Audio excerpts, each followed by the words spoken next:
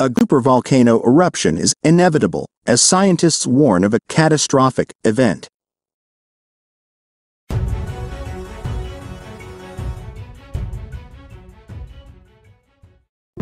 The world's supervolcanoes have been dormant for thousands of years, something that troubles many researchers who study what happens between supereruptions. Supervolcanoes can be found all over the world, sometimes perched on top of crowded cities. Nearly all of them are waiting to explode and covered much of the land with ash, lava, and molten rock.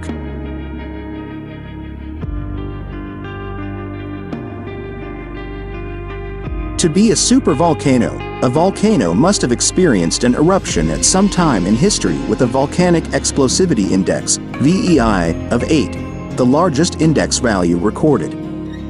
Some supervolcanoes are the most famous volcanoes in the world, such as Yellowstone in the US and Lake Toba in Indonesia, which has been the subject of many documentaries and films.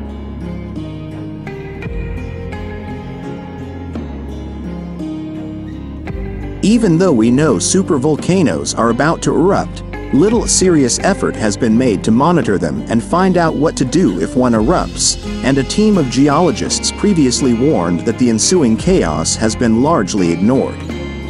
Supervolcanoes often erupt several times with an interval of tens of thousands of years between each event.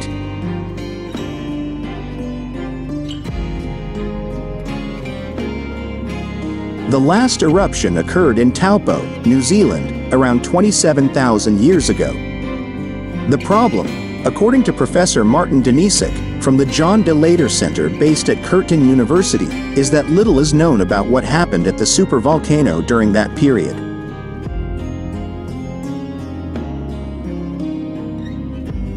Writing in a paper published in the science journal Nature in 2021, he noted that gaining an understanding of such long periods of inactivity will determine what we look for in young superactive volcanoes to help us predict future eruptions.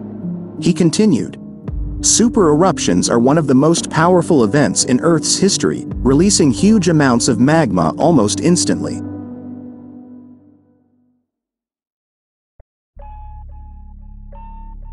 This could impact the global climate to the point of causing the Earth to experience a volcanic winter, an abnormally cold period that could result in widespread famine and population disruption. Studying how supervolcanoes work is important to understanding the inevitable threat of supereruptions in the future, which occurs once every 17,000 years.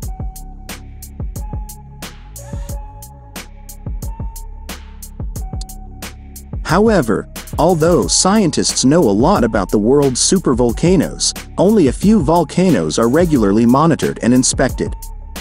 Professor Christopher Kilburn, a volcanologist at University College London, UCL, previously told Express.co.uk that it is a myth that the world's supervolcanoes are being monitored by authorities.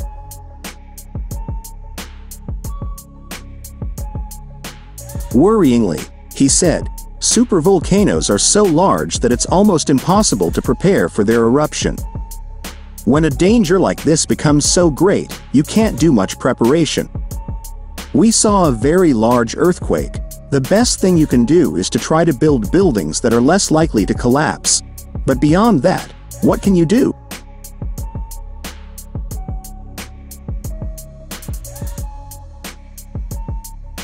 He added, "You just have to hope to God that when an earthquake happens, the buildings stay standing. But of course, we see all over the world where buildings inevitably collapse after a normal earthquake, but there are very few contingency plans after that. There are only emergency measures to help people." In the paper, Professor Denisek and his team investigated the magma left behind after the devastating eruption of Lake Toba 75,000 years ago.